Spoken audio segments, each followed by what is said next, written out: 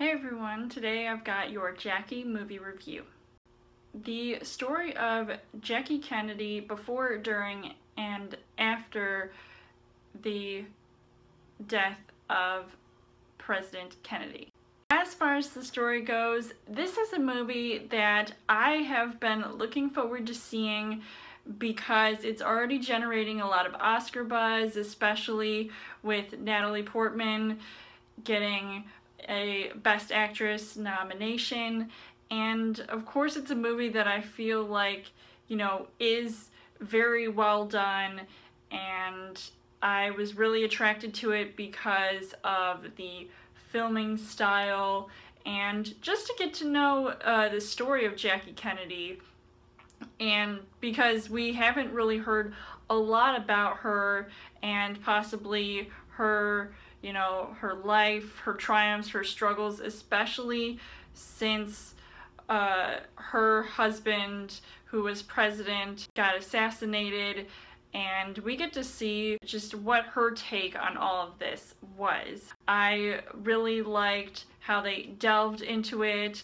and they really shined a light on who she was as a person, so I really feel like that reflected very well on screen. I don't know much about the Kennedys, and I'm not hugely into politics, but I do like to watch movies that are surrounded by politics when they're trying to come up with a story that is based off of true events, and it really opened my eyes to learning a little bit something about the former First Lady. As far as the casting goes, you've got Natalie Portman, who I think did a beautiful and genuine portrayal of Jackie Kennedy, and I really felt like she gave a powerful yet heart-wrenching performance. I was really moved by her interpretation of this character, seeing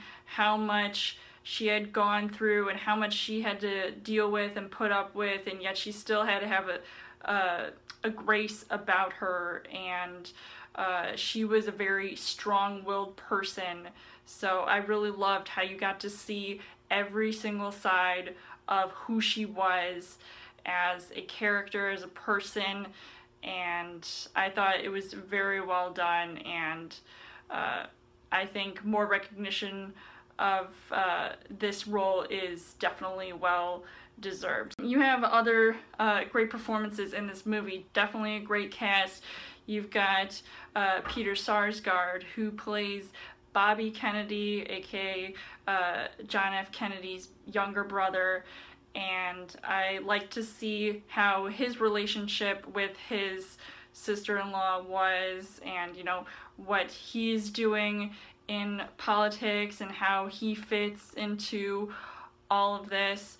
But then you've also got Billy Crudup, who plays this journalist who we get to see a few times throughout the film interviewing Jackie Kennedy, and seeing, and he's trying to understand more of what, was going on here, and what her life was like with John F. Kennedy. So I really like that they also shine a light on that as well. And then you've also got John Carroll Lynch, who plays Lyndon B. Johnson, who was the next president to step in after John F. Kennedy. So I thought his role was also very well done. And it's also sad to say that even though this was a very small role, John Hurt, who played this priest who had a few conversations with Natalie Portman's character, and sadly he passed away, but it was really good to see him sort of be this guiding force to her. The things that I liked about this movie, I really loved the excellent cinematography. I thought this movie was very beautifully shot. Every intricate moment was also very intimate with the characters, and it looked very authentic and just detailed down to a T as far as the production design goes, and I was just loving everything that went on in that, when you had a few scenes with like music playing and the characters watching a musical performance. It felt